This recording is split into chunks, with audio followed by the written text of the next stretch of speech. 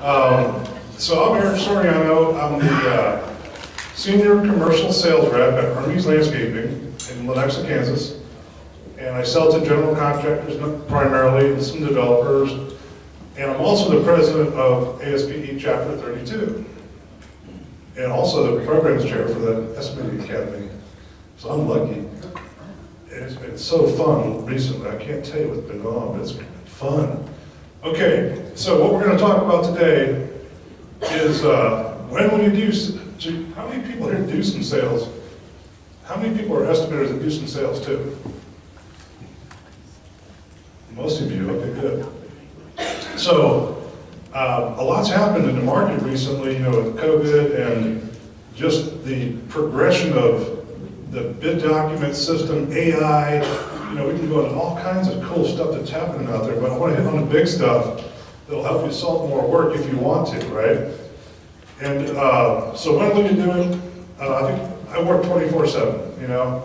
I'm a walking marketing machine, right? I'll see somebody at Walmart, see my Hermes shirt? Always wear your brand, by the way. Teresa, you're really good. Teresa's really good at that. Always wear your brand. Drive your brand if you can, right? Number two, pre-qualification. Who knows what pre-qualification process is? Okay, so this is a big deal, right? So if you work for any of the bigger general contractors, you've got to be pre-qualified, right? You got to update your financials every year, update your OSHA logs every year. You have to post your EMR every year. You guys know what I'm talking about, right? These are things that they're evaluating you by, right? Okay, subcontractor database is kind of the same thing as a pre-qual system. Pre-bids, why go to a pre-bid? You know what I tell you about landscapers? The last one they saw is the first one they call. Why do I do this, right? Because I saw you at that deal, man. Why don't you come by my office? Well, there's a new magic that happened during COVID. It's called social media, right? So post something, I don't care how goofy it is, just post it every week on social media, on LinkedIn, on Facebook, right? I don't care how goofy. I posted one the other day with you with a big catfish, huh, Teresa? Oh, no, you didn't. Are you not my Facebook friend? Go on Facebook. And you know what, I got an old Italian guy, you know what he said? You didn't kill those fish, did you? Oh, they tasted really good. Yeah. I said, it was good. I'm like, no, we just caught them and make them pets. What do you think, dude? Pre-bid meetings, publicly open bids. Why attend? Because it doesn't matter who you know, who knows you. And just be yourself. We're goofy, right? Who's here from ASPE? So we put on presentations at the Hereford House. Come and join us for some prime rib. And then you can watch a presentation on selling, you know, business development. It doesn't matter. Kansas City is a great market. People want you to be your real self. You know, have some fun. Anybody do scope reviews? Or D-scope, right? Why do you want to do a D-scope? Because it means you're in, right? You're at least you're shortlisted. Hey, you want to D-scope your bid? Heck yeah, it means I'm shortlisted. I'm on a short list, right? What's an experience sheet? I'll show you some examples of what we use. Value engineering is one of the most important sales tools today. You know why? Because every job we bid now, they're saying, you guys got 3 to 5 VE things we can put on here? Why is that? Because when they tried to buy it for $5 million last year, now it's $5,500,000, right? So these owners are like scraping for value engineering, right? There's a lot of stuff here, but I'm going to skip through a lot of this because it's a lot of noise. Okay, I saw this in Forbes magazine the other day, and you guys have heard of LinkedIn. It is the most powerful professional database in the world today, right? It's probably the only one that I use other than Facebook, Twitter, and YouTube. But we're so much more than we first appear, but it's only through interacting with others. You know what this refers to? What happened during COVID? All the in-person meetings went away, didn't they? And you had to keep your face out there. Do you know that today, before COVID, 50% of all meetings in construction were held virtually before COVID? All right, Microsoft Teams, Zoom, right? You know what the statistic is today? Less than 25% of all construction meetings today are held in person now. I don't think it's ever going to go back. So, use LinkedIn if you can. Post, take a picture of your guys doing the work, whatever it is, because we're never going back to Class A office for everybody, right? You drive through these campuses, you see see-through buildings. They're leased sometimes, but they're empty. What did Cerner do? Anybody know what Cerner did? Everybody go home. Look at that $2.3 billion building over there now, right? It's empty. So you gotta have a way to get known or see. People want to see your face, right? Are you still alive? You know, are you still in landscaping? Are you still? So do what you can to use LinkedIn. It's free, right? It's not really free because your time's not free. We'll talk about pre-bid, social media marketing, networking for business development, we'll go into all that. Set a schedule. So, you know, they found out a lot of salespeople, business development people, don't keep a schedule. They get to Friday at 4 o'clock, oh crap, I didn't call 50 people this week. Just make, and you can sit in your car with your cell phone and call your customers, right? Right? I call you, hey, how's my bid look, right? That's all, great. You're nice to know because I've known you through different companies, you know. People don't leave this industry. Once they're in construction, they never leave. I'm serious. They might go to real estate for a month and go, oh crap, no, I'm not doing that anymore. So treat people like gold and study people, right? Go on LinkedIn, where do you go to school? Where's he been? How can I talk to him and make a relationship, right? So a networking event, this is considered a networking event, right? Because there's people here that can buy my product, right? So going to chamber events is useless for a landscaper because it's a bunch of people selling insurance, right? Nothing wrong with that, but I only go to meetings where there's people that can buy my product. You don't go to be sold? Huh? You don't go to be sold? No, I don't. Never try to sell me. I'm running too fast.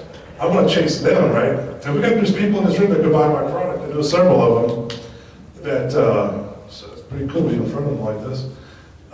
Take a leadership role in your company. If someone says, hey, who's going to do this pre-qual form because they won't send us a bid invite until we have a pre-qual form filled out, who's going to do it? You got to become kind of abrasive and say, hey, this pre-qual takes, it's 17 pages of pre-qual information. Someone's got to do it. That's why I said when I take a leadership role, it means the salesperson or anybody pushing for sales should be talking about making sure those pre-quals are filled out. It's a lot of work sometimes. We're pre-qual with about 15 companies, and it's a lot of work. And I got it assigned to our executive admin. So work on your social media networks. We'll talk about that later. Why go to publicly open bids? Meet the GC, meet the owner, meet the developer, meet the architect. You want to be known by everybody you can be known by. If you're shy, I was the shyest person in the world. When I was a kid, I couldn't even say hi to people. Then I managed Quinter for 5 years and got out of that shell. But don't be shy. Don't wait till everything's perfect to talk to people. How many people have more bids on their bid board right now than ever before? It's insane what's going on out there, right? We're bidding jobs 2 or 3 times. That doesn't help. But we are seeing today, this date, the 3rd, we have more bids on our bid board we've ever had in over 20 years. There's something going on out there. I'm not sure what's going on yet. But it's insane right now. Okay, so if you're tip on the bottom, if you're a low responsive bidder and you're higher than the engineer's estimate, and you guys ever go to public bid openings, walk to the front room and say, I can do that job for what I got in there. What do you mean? Well, we might change some things, but never be shy. If you're a low bidder, you really should be the first person they talk to about negotiating, right? Don't let them rebid it if you can. You don't need to rebid it. We'll do the job.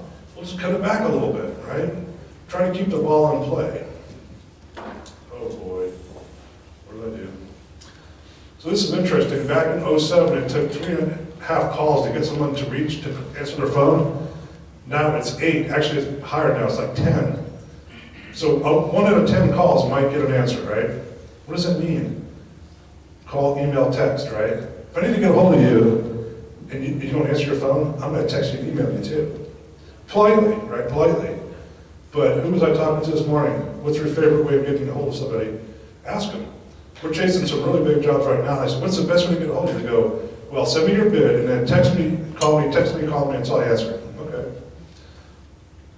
No problem. That's what we do. So, you guys ever done a scope letter? Who does scope letters here? Okay, so they're pretty well known. I hate doing scope letters, it takes so much time. I'd rather say, send me your scope of work, and we'll mark up, we'll strike what's not in there, but figure out a way to discuss scope and communicate scope back and forth with the customer. Oh, that screen's not on. Okay, I'm sorry about that. Hey, Zach, where's my son? Where's Mr. IT? I don't know what it is. Oh, this is stuff to be one room, that's why. Sorry about that. Okay.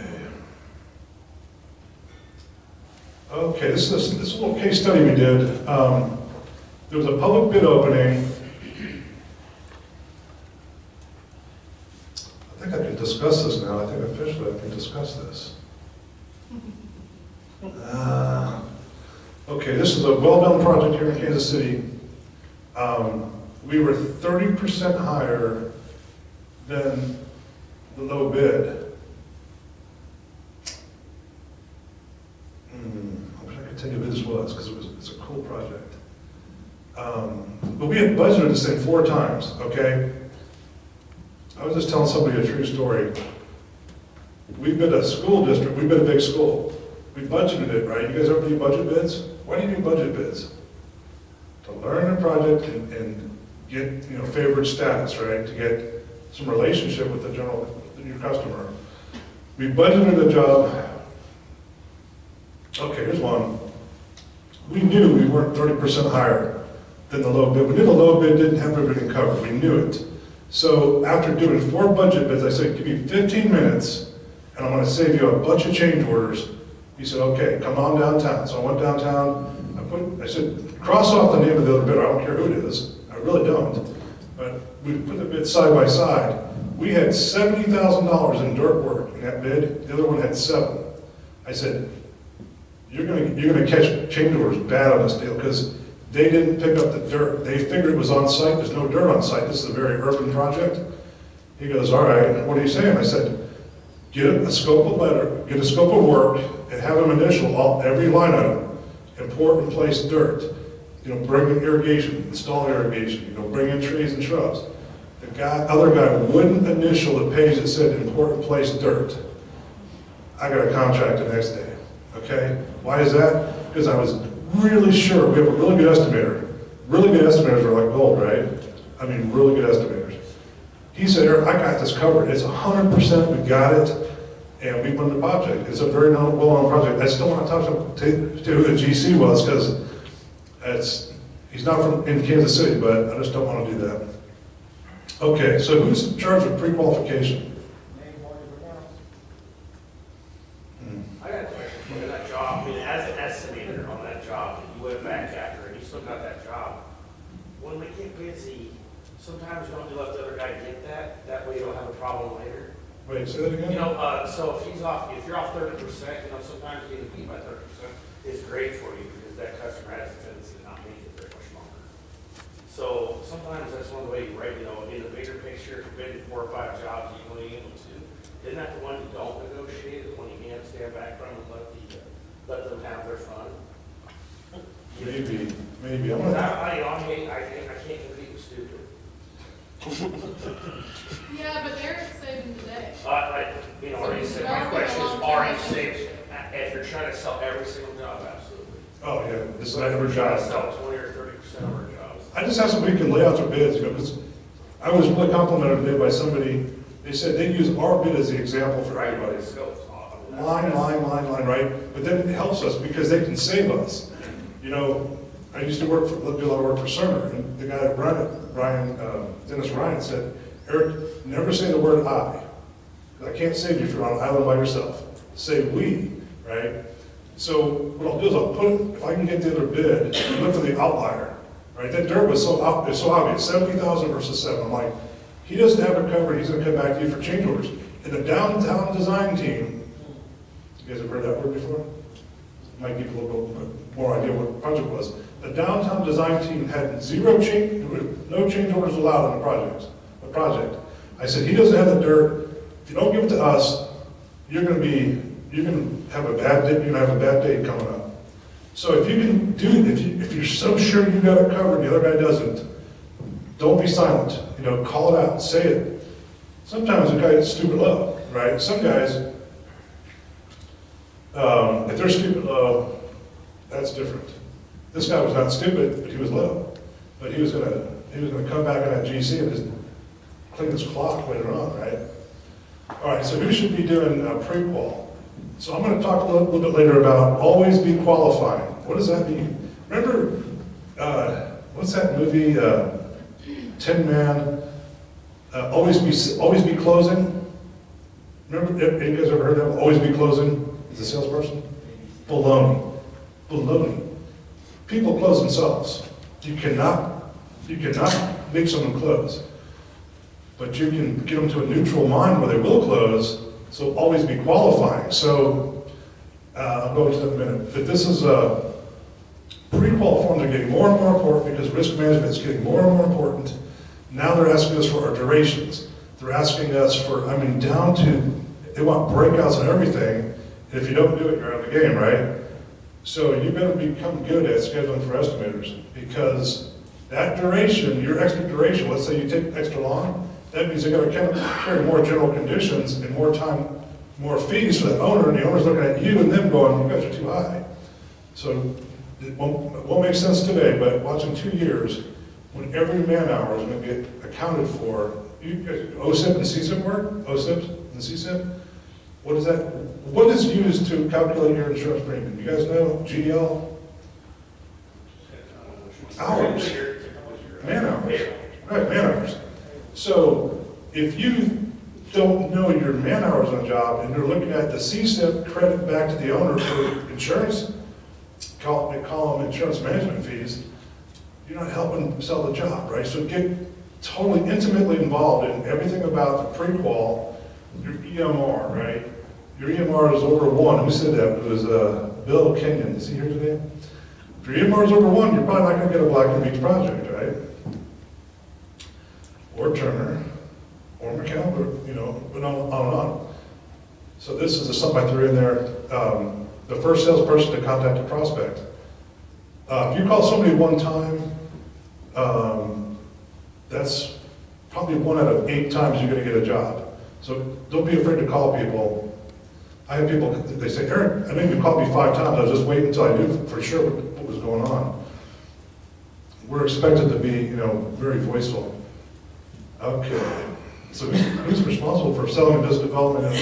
And this is subcontractor specific, I'm sorry, general contractors, but I looked at the registration logs today, it's about 90% subcontractors, but it'll help everybody. So the owner of the firm should be involved in sales, right?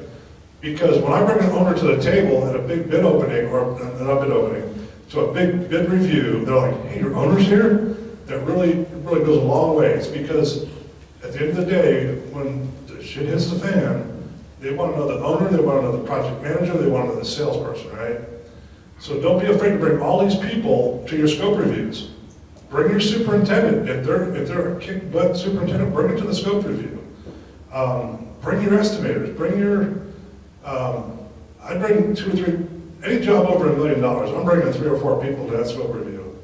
Because I want them to be able to say, yeah, I can do this, we can do that, we've got this, we've got that.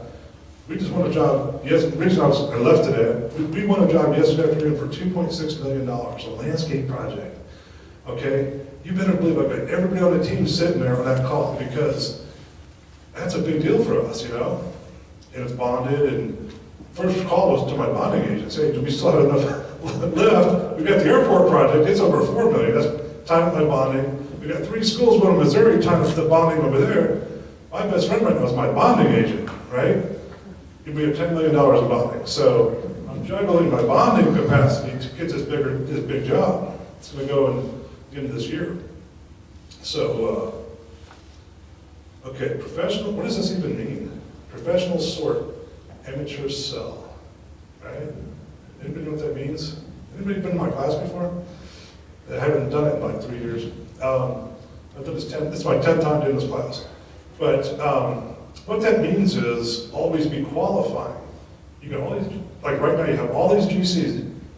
Teresa, are you gonna bid all the jobs you've been invited to? Oh, yeah.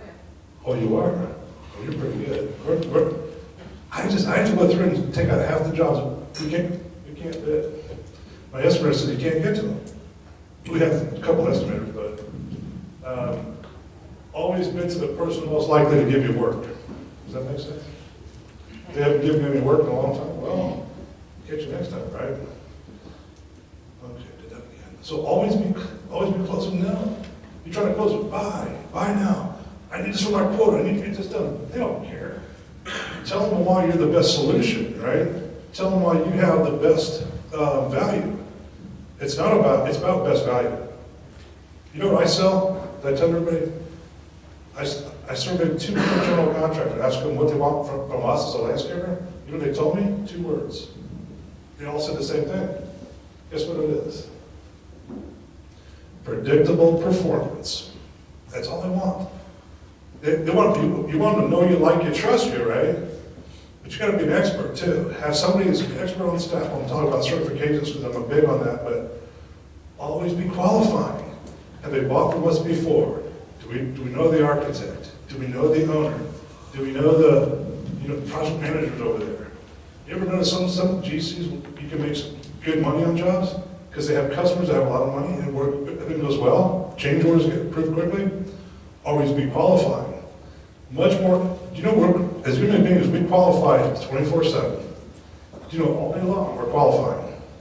Every second of every day we're qualifying our opportunities. If you're in sales, sounds crazy, doesn't it? I work 24/7. My wife does lead generation for us. She looks at 30 plan rooms a day. Okay, well, 30 projects a day. It's not that. She does no-go. She does go. We work on Sunday morning doing go-no-goes on projects. We're geeks, man. We are total geeks. We're subcontractor geeks, man. I'm sorry. But that's what we do because we got 70 guys that want to work every day, right? Okay, so social media, LinkedIn is my favorite because I've got 13,000 people. Anybody here want to get 13,000 people on LinkedIn? Send me an invite. And guess what? You now have 13,000 people right below you on second tier. Most of them are construction people, okay? It took me 10 years to do that. I've been Google slapped, I've been LinkedIn slapped. You know what that means? If you invite over 600 people in one day, LinkedIn will slap you. Bam! You're shut down. And then Dave Cook, my friend here, he taught me a way to get out of it. You got to sign a paper saying I won't ever do that again. Really, if you guys want it, my name is Eric Soriano. Send me a request to LinkedIn, and you'll have 13,006 people directly below you on second tier. How cool is that? You want to find out who they are, where they went to school? Go to LinkedIn, right? I can tell you, there's people in this room that are not on LinkedIn, right? I bet 15% of you are not on LinkedIn at all, because it's like Facebook, It's not like Facebook. Facebook's a party. LinkedIn, it is. You guys haven't been to Ann Cull's class on selling social media for contractors. Each social media platform is different. But LinkedIn is like the professional, it used to be your resume online, now it's more about marketing you and your company online. Tell me what you're doing, what's going on, who's in your company, I'm not going to award somebody a $1 million contract without checking them out on Google, right? Would you, Damon? Would you award $1 million, any kind of a subcontract, without checking out that company online first?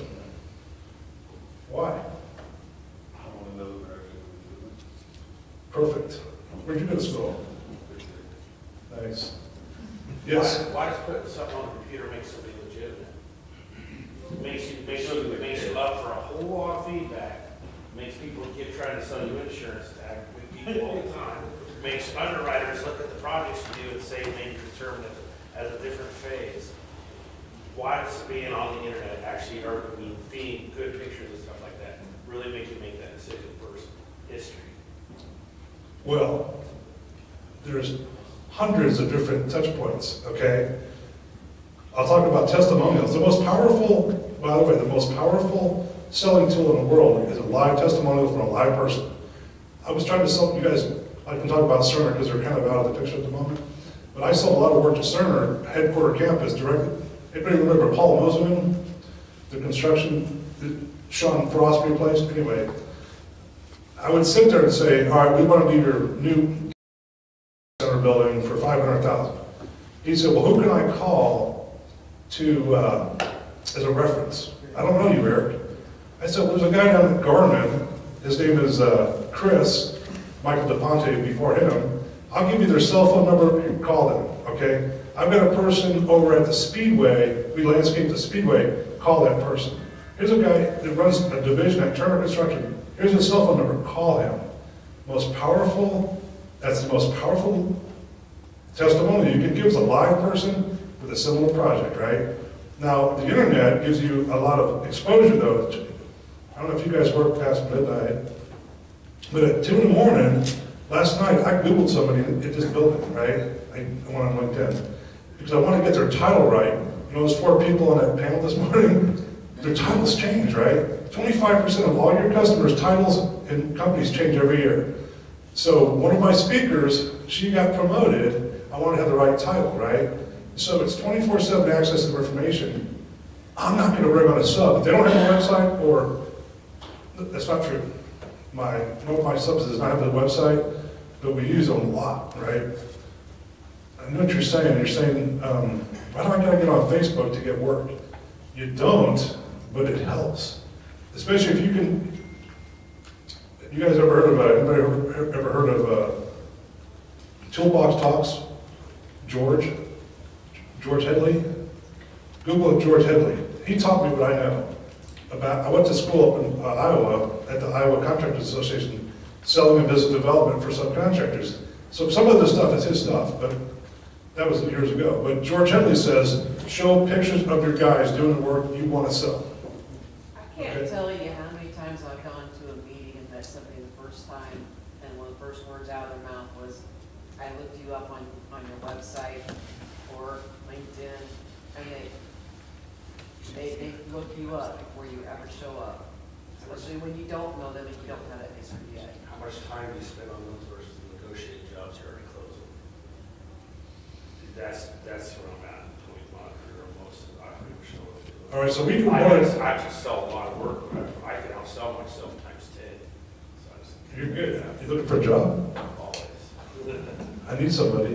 But I mean, that's the thing, is you actually got to really perform it too. Oh. Estimate all you want, but if you can't perform it, that bond's no joke. So I was walking through a general contractor's office 20 years ago. I was 1 week into my job, over 20 years ago. And one of the owners of the company saw me. He goes, hey, you with Hermes? I go, yeah. He goes, don't sell more work than you can do well. And he turned around and walked away. I'll never forget that statement. Predictable performance. Don't sell more work than you can do well. And we've done $12, $15 million of work for that guy, for his family, put it that way. So these are just some things. There's myriad ways of marketing yourself. Face-to-face is the best, right? But I call a big customer the other day, she says, we're not taking any guests in our building anymore. No guests allowed. So I text her, call her, email instead, you know. And she knows I've known her. She's been in construction for 20 years. I've seen her at more networking events. Now she's an owner, bless you, now she's an owner's rep. Pretty cool, huh? Never burn a bridge, ever, don't ever burn a bridge. Even if you're just pissed off, don't burn that bridge, because one day they're gonna show up and be ready to buy your product. It's not who you know it's who knows you. Okay, so why would I do this? Why would I take a picture of our shop with a bunch of guys? You know why? What's number one? Like safety right now is huge, right? You guys know what a site-specific safety plan is? You know, I can write those in my sleep. I don't do it typically, but you see, I wanted people to see we got a bunch of guys. Now they're all wearing high vis. This is an old picture, by the way. There's no high vis. I had to sell my company and go everybody into high vis, right? OSHA, everybody OSHA 10. Everybody high vis. It's marching on, and it's our responsibility. We're the front person, right? We're on the bleeding edge, if you will. And we come back and say, hey, we need to get high vis for all the workers. They don't like wearing the vests, so let's get them shirts that are high vis, right? And hats and whatever else. And now, you go, if I had this meeting today, I can show you some more pictures, they're all wearing high vis. Like like me right there. And that's somebody asked us, you guys know what a topping off ceremony is? When the highest beam goes onto a building and they weld it in place, we gave them a tree. Pretty cool, huh? That's downtown at the little hotel, not the Lowe's hotel, but the little one next to it. I just took a little selfie and put it out there. What the heck, right? You know, the first landscape they call is the last one they saw. I don't know why that is, but it's a weird thing. So why would I promote, anybody ever been to this show? This is the best show in the city, right there. It's free. Free booze, free food, show up. You'll see more developers in one room than any other event in Kansas City.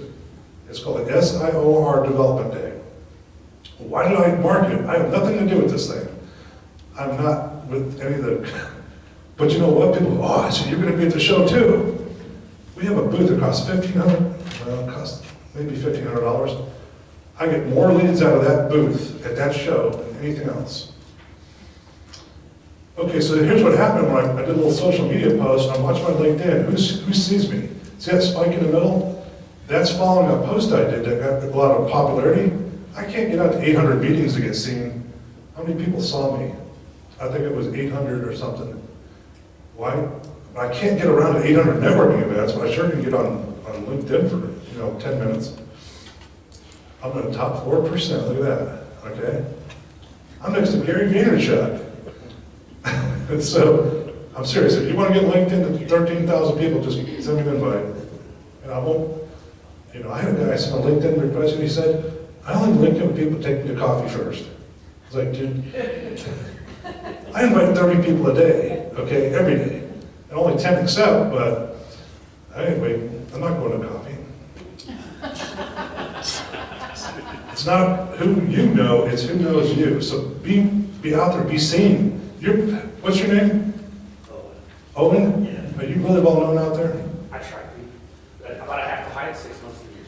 Why's that? Because I'm a concrete contractor, I'm too busy. You want to push some snow? Well, no, we're hiding right now too, but. You're hiding? We have to have downtime. We work so hard on the 6 months, I have to hide.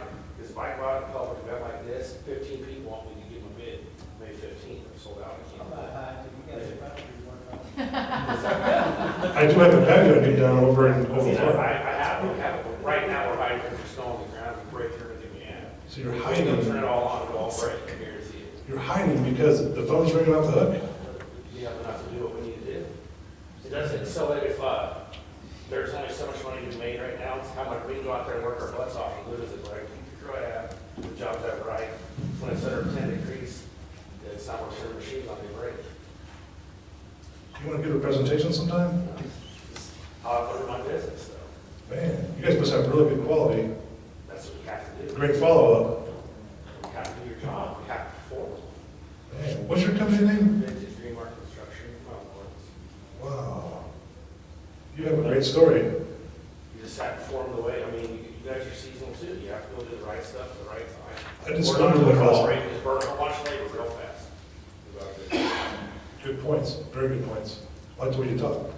We're going to have to get you up here on the stage sometime and tell your story. So here's my favorite book of all time, Crush It, Changed My Life. It says, if you go home and sit there, eat dinner, and lay on the couch for 3 hours, you just blew 3 hours of your life. Put something out on the internet, put something out on LinkedIn or Twitter or YouTube or Facebook. I didn't know anything about this stuff 5 years ago. We hired Ann Cole with Think Viral to train Dave Cook and I on how to get known out there. And man, my sales have doubled, literally doubled, okay, as a result of this. Jab, jab, jab, right hooks mean don't always be selling, offer value. Hey, there's a concrete admixture you should be using. There's fibers. This concrete is really complicated. Concrete is really, there's a lot to concrete. You can't be cheap, you have to sell value. Do you use granite aggregate or limestone? There's lots of different uses for lots of different things. You have to find the value in all different, don't even talk about it. So, all right, so I'm not a big fan of granite personally. Because of other issues, de-icing salts. It's not, they haven't tested it real well. It doesn't perform real well under de-icing conditions. interesting. So, good to know. I recognize you as an expert, okay. Well, I would say kind of from experience, not from science. So people, they want to know you, like you, and trust you. Universally for sales, right? You got what you're doing. But the ones that are highly regarded are the ones that are experts. They can know all the nitty-gritty about concrete. I talked to a guy about concrete one day. He was telling me stuff I'd never heard of before. You know, amazing. And he was twice my low bid though, so we didn't use him. But he was literally twice my low bid. And his finished work was no better. His finished work was no better. I went and looked at 10 of his jobs, and looked at my low bidder, no difference in the finished work. But there's some other differences. And this guy, he could rock and roll though. He could do a whole Casey's convenience store in one day. Tear out one day, install it in one day. That's kind of hard to do, right? Yeah, the whole Casey's, the whole parking lot, one day. I saw half of Casey's get poured in one day 2 weeks ago. It's insane, but they do it. 35 guys. Can't believe, man. But we didn't need that. We had a job that had plenty of schedule. We didn't need to do that. So, but he was insanely good. And they've helped us on other jobs. True story. I'm going to tell you a little concrete story. Is that okay? So we did a job called Linda Hall Library, courtyard renovation, and design build. We won a national gold award through my National Landscape Association. We had these stairs coming down. You can go on my LinkedIn and see my pictures, right? Beautiful, but the steps were coming down, and we had to tear off the old bluestone and redo the concrete and put new bluestone on it, right? Like masonry type, you know, with mortar and stuff. And so we got to turn those bluestones off, and guess what happened? The whole set of steps caved in. You know why? It was hollow underneath, right? There was a crawl space underneath it, and they'd been putting down salt for 20 years on this concrete steps. A lot of salt. It's a beautiful library. It's actually a public library. And so our concrete sub said, oh, okay, I need $10,000 to fix that. True story. This is an absolutely true story. And I'll tell you names if you want to know names about the people that did that. That fixed it, not the guy that's... They tried to get us for $10,000. 2 weeks in the schedule to put in a new wood frame underneath and pour all new concrete steps. We're like, holy crap, man, you know, this is so, all right. My other concrete sub looked at it and said, I'll take care of it for free. Like, what? He goes, I'll have it done in 2 hours, or I'll have it done today. You know what he did? He went out and got a truckload of sand and backfilled that entire thing with sand like in 2 hours, poured the concrete, he was done. He did it in like 3 or 4 hours. It was free. True story. So who am I going to use next time? Well, that guy is now a general contractor. He's so smart.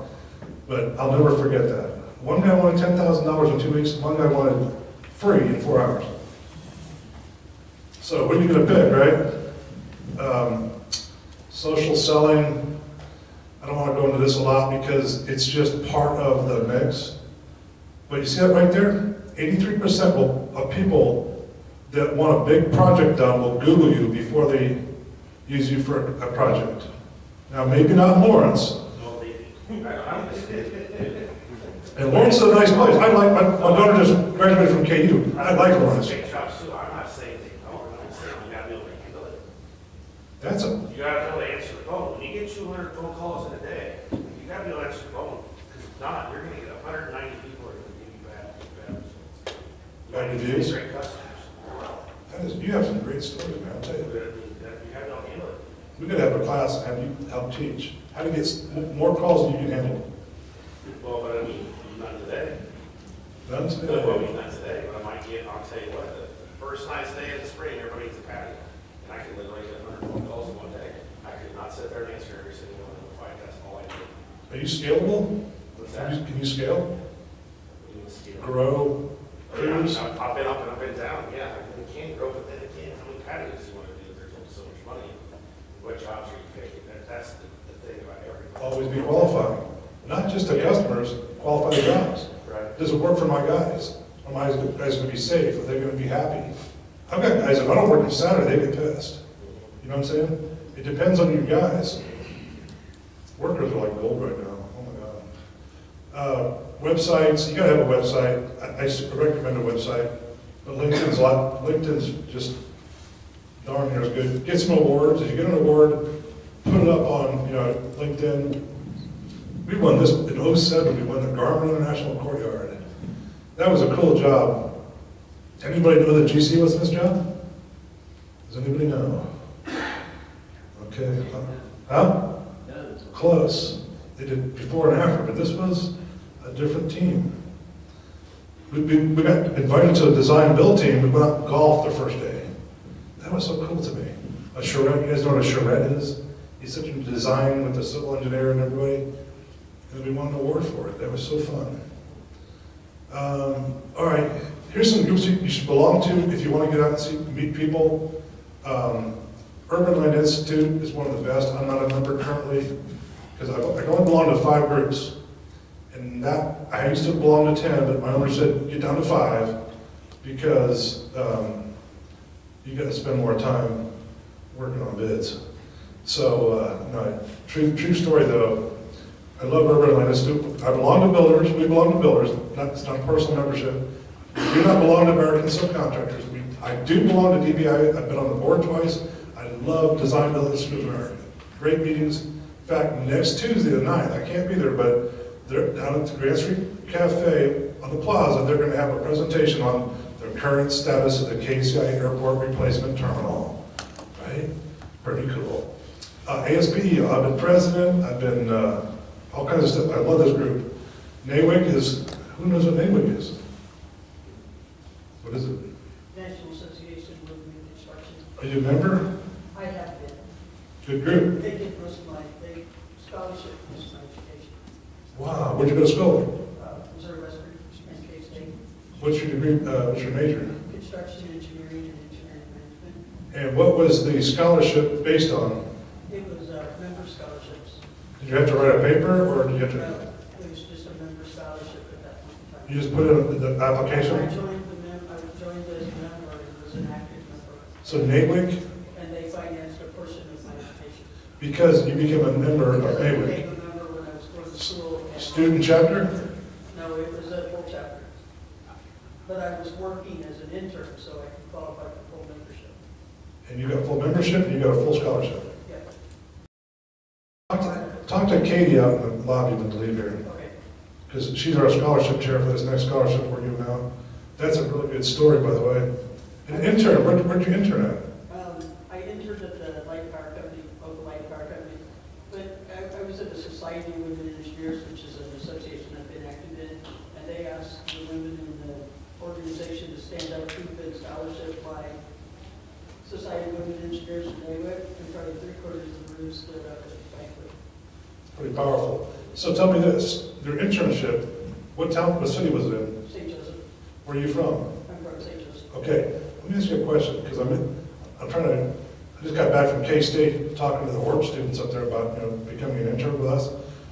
If you have an internship in St. Joe, it's easy, right? Because you stay with mom and dad probably? Yeah, a lot of them do. I mean, we have 4 interns and they're all living in town. What if you had an internship in a city that you don't have anybody to stay with for free? Would you want your housing paid for too? Let's say, I mean, that would get you the top people for sure. I'd get more people if I included housing in the internship? Okay. I knew it. Okay, so go to where your customers go, reserve a table. Who likes to go shooting? You guys like sporting clays? Who likes catfishing? Yeah, see? We have catfishing, it's called fish catching. We don't go fishing, we go fish catching, right? 510 pounds this time, right? We catch fish, don't we? We hire the best guys at Lake Trinity, and we catch over fish. 500 pounds that day, 9 of us? 510 pounds we caught. Yes, and that's only like 4 hours. Yeah. Imagine we stayed all day. Holy crap. I'm still eating crappie. Love it, but that's a good thing to do, right? Okay, how do you work a room at a networking event? You can Google this. Shake hands and hand out cards, man. Say whatever you want, just say something. Hi, I want to work for you. How hard is that to say, right? Hey, I'd like to work for you guys. There's a book on it. I'm at a networking event. What do I do now? hand out cards and shake hands, say hi, right? Just be happy, be friendly. People, with everything else being equal, work with their friends. I'm not blocking you guys for this picture, am I? Sorry about that. So here's some groups that really, I'll tell you one that's not on here, is CASHE. Anybody know what CASHE is? Kansas City Area Healthcare Engineers.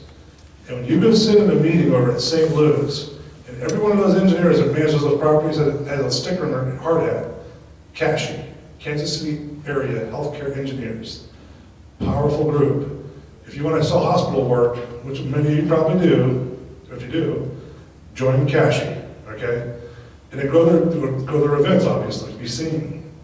Anybody know what SAME is? Society of Army Engineers, something, right? I did a slide 10 years ago, so it's kind of old. BOMA, IFMA, IREM, AAKC. You ever do concrete work for multifamily? There you go. Join those 4 groups and you'll have all the work you ever want, right? As long as you work the events and get a lot of bids out there. Tip: you need to attempt on a regular basis if you're gonna spend $300 a year to belong to BOMA, IFMA, IREM, or KEC. Go to the meetings. Otherwise, it's a waste of money. Or go to planning commission meetings when you see a big project coming through. Sit at City Hall at 6 o'clock at night and watch the planning commissioners review that project that you're chasing. I do that. I used to do that a lot. Go to trade shows, right? You guys ever been to, who goes to trade shows here? Yeah, I mean, there's hundreds of people in a room that can buy your product. Just put on a big badge that says, I sell concrete, or I sell landscape, right? I mean, it sounds corny, it sounds really cheesy, doesn't it? But that's what I do. I put on something that says, landscaper. And they call me sometimes. Okay. I'm going to tell some names here because this is a true story. Anybody know Red Development? Right? So I saw Dan Lowe. Anybody know Dan Lowe? The guy that kind of started Red Development? He's the Pied Piper of retail, they call him.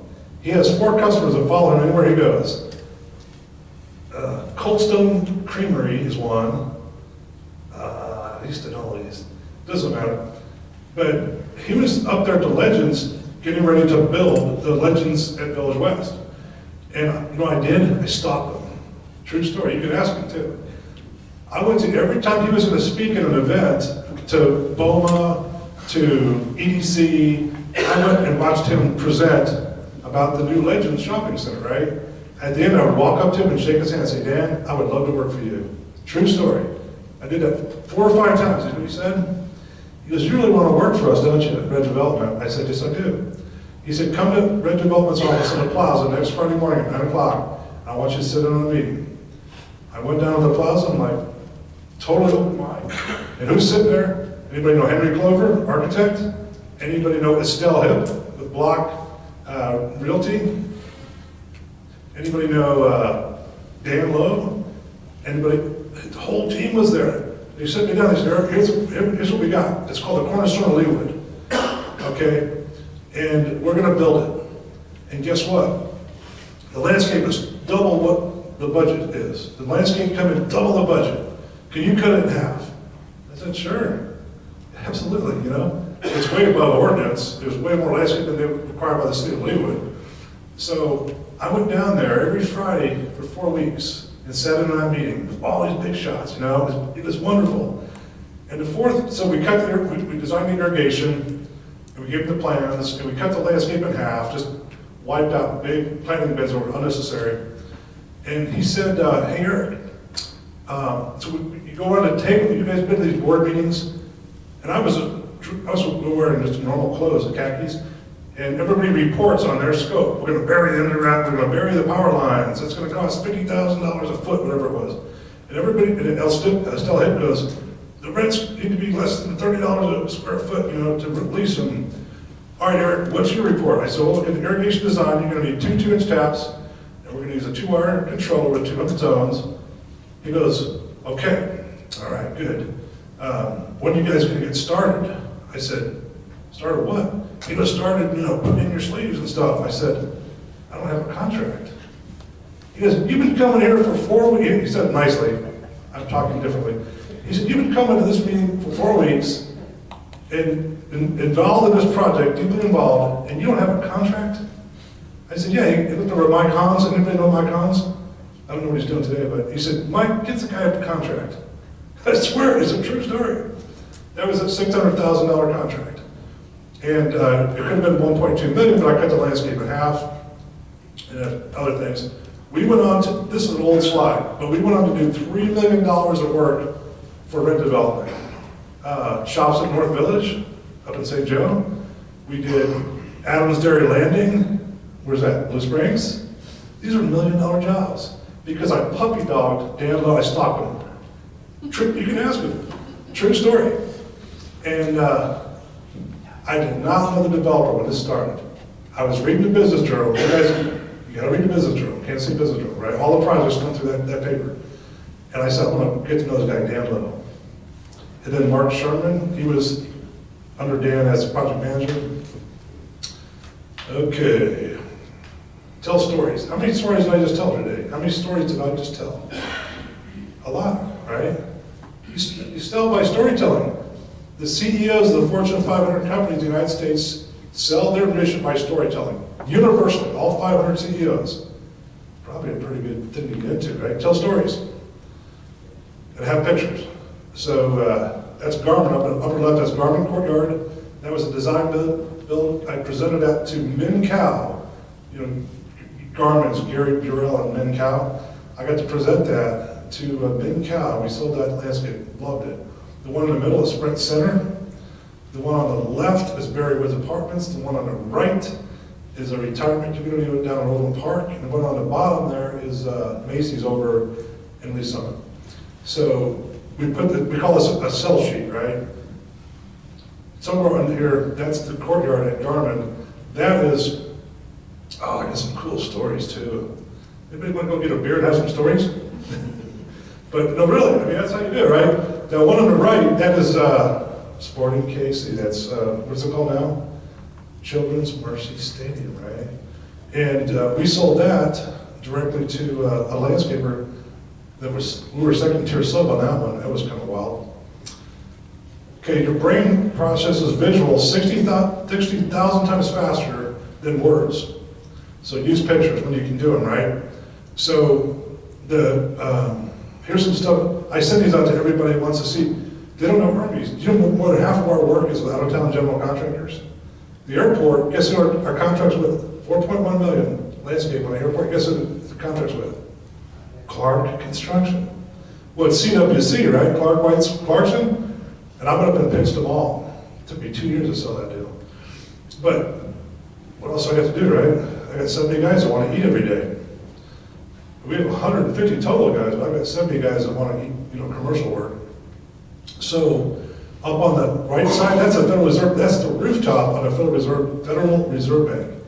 People call me, have you guys ever done a green roof? I'm like, watch your email. I'm gonna send you some pictures. Federal Reserve Bank. Jones Pool Terrace at One Light Tower. I can go on and on. Beautiful, you know, become an expert in whatever it is you want to make a lot, you know. Find out where you make a lot of money. You guys track job costs? Where you make a lot of money? Chase it, right? Get into a niche. You know, like, we do green roofs. I've done probably 40 or 50 of them, and nobody's competing with me, hardly. Okay, this is a list of all the design build projects I had done 10 years ago. I'm up to about, probably done 100 now. And I've sold 962 projects, over $100 million so far. So, keep track of your sales, right? Differentiation of a commodity. We're not a commodity, but the farthest thing in the world from it. Nobody delivers a project the way we do. Nobody. Our communication systems, our submittal systems, everything is different than everybody, right? Never believe you're a commodity because you're not. I always tell them you got me, you know. Value engineering requires, you guys do value engineering? Can you do value engineering in concrete? Can, but I won't. You give the two Well, options? as things are changing, I mean, an engineer gets a hold of it, changes in a whole different direction. Where am I at? They're looking like a number, or a bit too high. But you can give them a number, right? No, if you're making. I'm going to use mesh instead of rebar, right? What's that? I'm going to use I'm going to use mesh instead of half-inch rebar. Yeah, but they're going to change, you know, things change, you know. Oh, you got to You come know, up. I mean, You need to trucks in there, they put dump trucks there, they put an airplane in there. they're changes what they're doing. Good point. It's steel, it's all steel building, the rice is steel building floor. No, that's I'm really, doing airport hangers, not the same. you're, great points, great, I would hire you, I would at least talk to you about concrete, if I needed some concrete. I need a little patio down at Oakland Park. Pay me, right? True story though, this job is pretty much sold. Okay, do more than just cut your scope, right? Create best value. That's my favorite words right now. Some of my favorite words is best value. Not cheapest, not whatever, best value. You guys, anybody use plan rooms? So you guys see what's happening in the plan room world, right? Building Connected is now absorbed I-square-foot and bid clerk, right? In every so we have 42 projects under contract. 12 of them are run through Procore. I like Procore, right? Procore, Project Management System, right? Or CMIC, or Building Connected, or Construct Connected, or these Plan grids. I heard at one point he's using plan grids for everything. And we haven't got a job directly with North Point in a couple of years, but this is all, get your IT guy and say, hey, I need a screaming hot computer. I need high bandwidth, I need 300 megabits per second or more, right? My wife looks at 30 projects a day. We had Google Fiber, right? A gigabit. Download speed, she can look at a set of plans with a no-go. She's looking for landscaping, right? They send us everything under the sun. We get bid invites, and no landscaping anywhere near it. But I need someone to go through that. I don't want my estimators doing it. My estimators, their time is valuable. We don't let them download plans just to look at them. They get a list every day. Here's the projects that have 30,000 or more landscape on them. And then we all just constantly re-qualifying. We're qualifying. That one looks pretty good. This one looks better. This one looks better. Let's do this one over here. Hey, Greg, did you do that class today on, it's Greg Greenberg with Burns and McDonald. Did you do that class on what was the name of it? It was requested by a general contractor, but it was called Estimating and Bidding from a Subcontractor's Perspective. How was that today, guys? Good. Was that worthwhile? Yeah. First time we ever did that. Was Dave or Doug more voiceful? Even Steven. Even Steven? Yeah, you have different opinions. Do you think those guys know what you think they know what they're doing? Yeah. Yeah, pretty well, huh? It was hard to get speakers for that class. I mean, a long time. Okay, so this is an admin function. Like my wife, she just looks at plans all day long. And I know there's somebody in this room that works for a company that has the same thing, but it's up in Iowa. Do you guys know what I'm talking about? They have a person that looks at, they have 4 salespeople. This person just looks at plans all day long. That's all she does. And she goes, this one's good, this one's no good, right? Defense, always be qualified. Pay people to qualify it for you. Don't have to look at 100 sets of plans a day yourself, because anybody can do that. We don't pay my wife near what my estimators make, right? And she loves doing it, because she likes me to make sales. So this is what, my point is this. If it's a go, no-go decision, like concrete, right? How many square feet? You probably have some kind of a minimum, right? Who else is a subcontractor here? And what do you sell? Steel. Is that like rebar, or is that? Building structure. What company you work for? Midland Steel. Okay, so you're steel erectors. Yeah, steel fabricators and erectors. Nice. And you're an estimator? Yep. Do they trust you? Yep. Are you a valuable part of that company? I can vouch for it. Cool. That is so cool. See? That is so cool. So professional sort. In other words, they're sorting down and say, this is a good job for us, that one's not. Amateurs are like, sell, buy, buy, buy. People don't like that. Tell me why you're the best solution for what I got going here, right?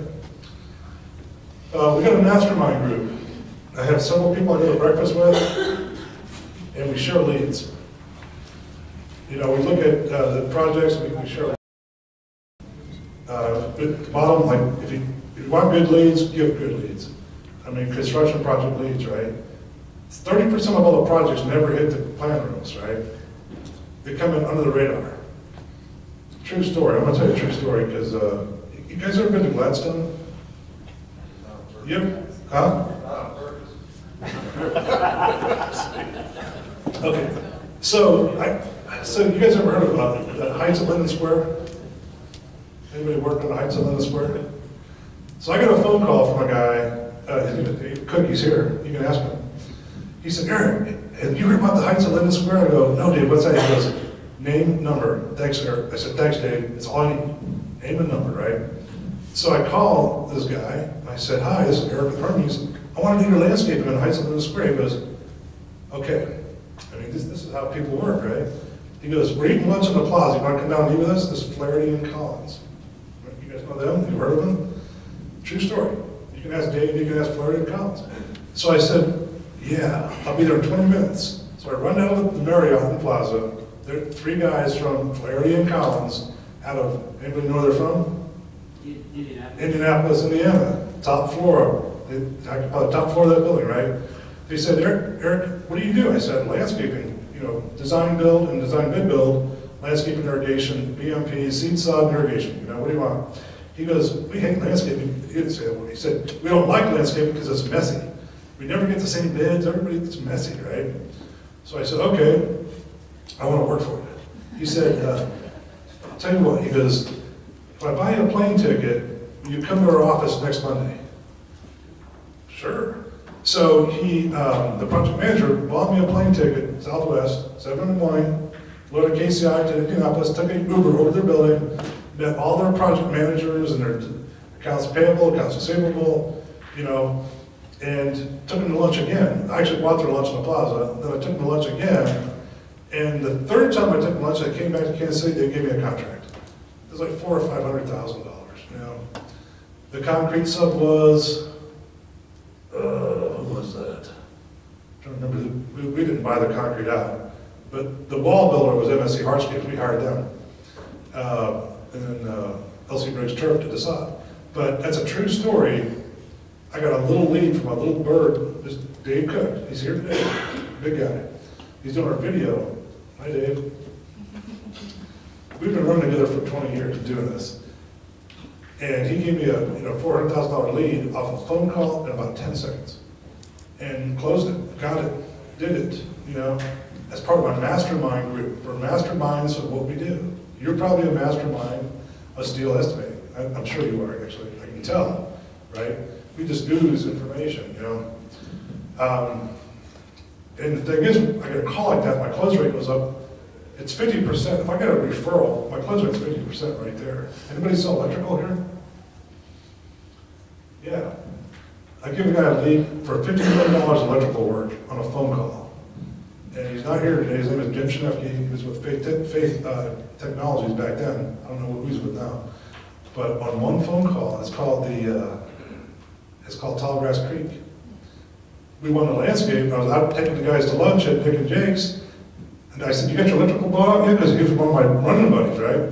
They said, no. I said, can I have a guy call you? He's got 600 electricians on the bench. He's non-union. He's really good. He called them that night. They had 6 estimators work all night long estimating that job. He won a $50 million electrical contract out of that. That was Erickson Construction. You guys remember them? And guess what happened? What happened in 08 and 09? The economy tanked. So his $50 million contract, his sales goal was a year? $50 million. One sale. In one day, he sold $50 million. The economy hit, people stopped buying places there. I mean, went totally, so he only sold $25 million. But that was a free phone call. I called him from, right, I walked out of Nick and Jake's and go, Jim, call these guys. And he did, and he won it. Erickson doesn't build them anymore, do they? Who's building Tallgrass Creek now? I don't know. Brink. You're pretty good. We should network. You and I should network. You've answered every question correctly so far today. I don't know anybody. You know somebody. See? Network with right there. Hang out with him. I'm telling you, that's where you get free good leads. Budget bids are very necessary. If people use us a lot, we give them budget bids. And guess what? We learn the project, and we come back with a hard bid. We're pretty spot on at that point, right? It grows a relationship. They trust you more. If you've done a budget for them, they're like, all right, you've been through the numbers. You know, you've changed some stuff.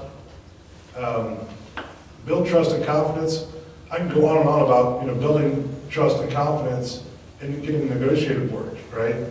Be friendly, then be professional. People buy from friends. When everything else is equal, people buy from their friends, right? They trust you, they know you, they like you. And you're an expert too. How many people here are certified? What's your certification? Master plumber? But you're a concrete sub? Finisher also. You're a finisher. Okay, Damon, what's your certification? What's your degree in? From Pitt State? That's a good school. It's really got a good reputation out there. That's why we do your golf events, right? I don't golf. I sit in the tent and I'll Gatorade, don't I? I've got projects out of that. Seriously. People say, do you want to come do some design build with us? I'm like, yes. And it's just corny, right? It's corny, but it works. It costs $600 to get that tent. To sit in that tent all day. The Gatorade is about $100, I don't know. Treat customers like gold. Take them to lunch, dinner, ball games. You know, I love taking people to lunch. And I always go to 11:30.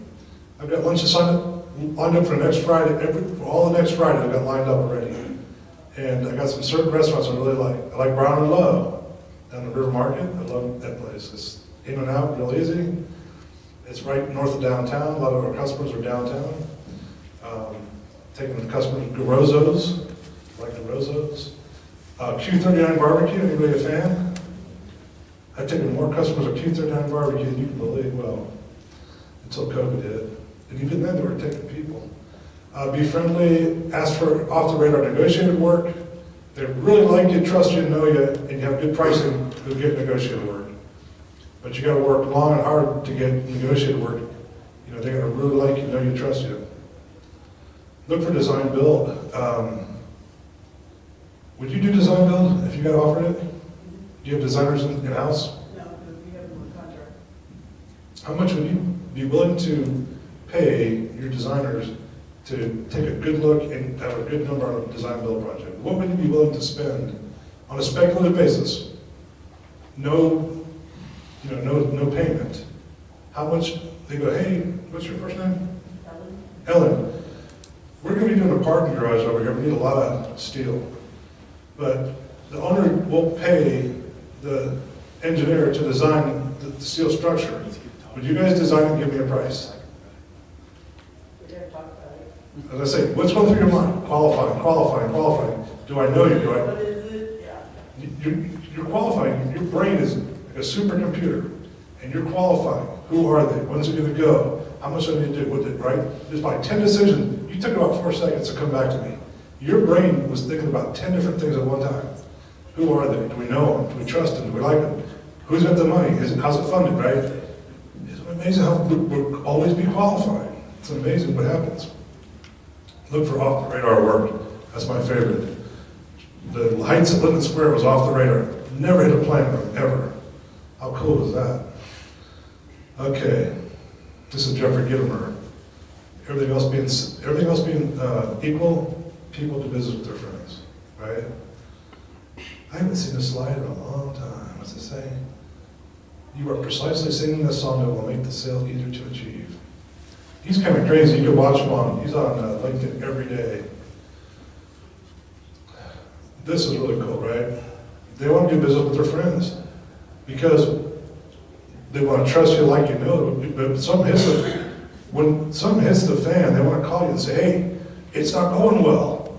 You know, you guys aren't delivering. Wait a minute, let me talk to you. That's a good thing to learn about is buying motives. My favorite book is by Dr. Cialdini. It's called Influence, The Art of Persuasion. I've read it 5 times now. It's really good. You guys ever heard of you guys heard of Warren Buffett? You know, who's his partner? Who's Warren Buffett's partner? Charlie Munger. So he has a list of the 25 things that motivate people.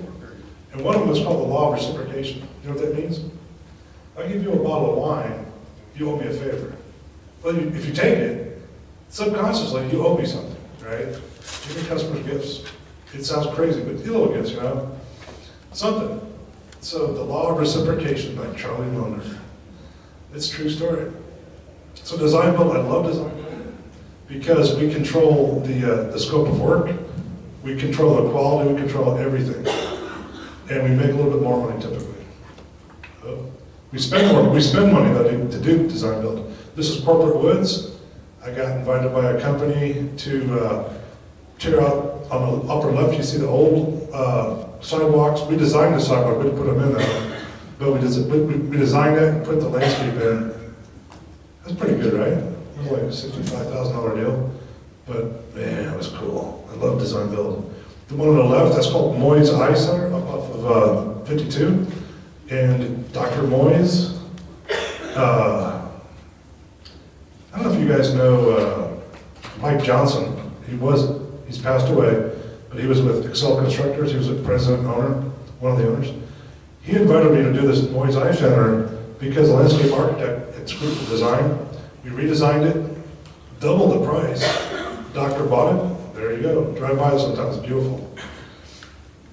I love design. Design builds are great. If you can do design build, if you get designers in-house that can help you at least do conceptual designs, you can sell some design build. Look at this, at the very bottom. Again, take customers to lunch. I'm running out of time here. Okay. On the bid form, use the bid form. Also attach your proposal, right? You guys get these bid forms now, right? You're gonna do a bid form, you're gonna upload it to Building Connected. Attach your proposal also on your letterhead with all your exclusions. They don't let you put all your exclusions on these bid forms, right? Become certified. So I'm a certified landscape technician, CLT. And you know what? I think it's got me a lot of deals. I'm a subject matter expert on landscaping and irrigation. Give lunch and learn presentations. Every architecture firm, every general contractor has days and times set aside where their subs that come and give presentations, design build. 80% of what most salespeople give up after one follow-up call. That's a waste. Who do I call here? I call them, right? I'm pretty persistent on that. Friendly, but we gotta go down the road together, right? I want to know. Okay, so this is what we went over today. A lot of stuff.